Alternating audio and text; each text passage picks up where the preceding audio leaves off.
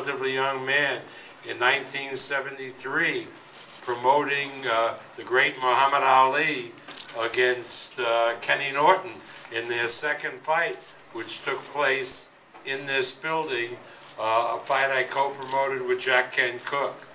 And I remember all the great fights that were held here, and how many terrific fighters were developed by Forum Boxing, thanks to Jerry Buss and John Jackson and Tony Curtis, who kept the flame of boxing alive here in this building.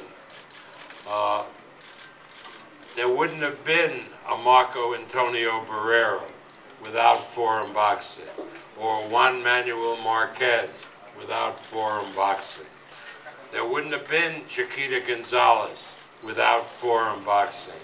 So, as Nacho, who was around at the time, will tell you, Forum Boxing really did a wonderful, wonderful job for the sport of boxing, and particularly in development of Mexican fighters.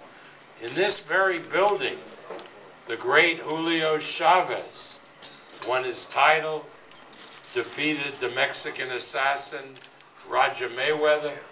The history here just is all around us.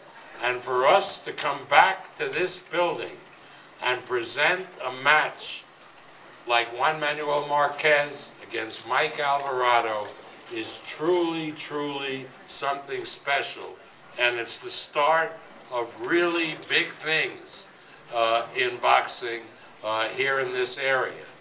Now, we've had great fights at Staples Center, at the StubHub, or the old Home Depot Center, and now we have this great historic refurbished building which will be showing boxing.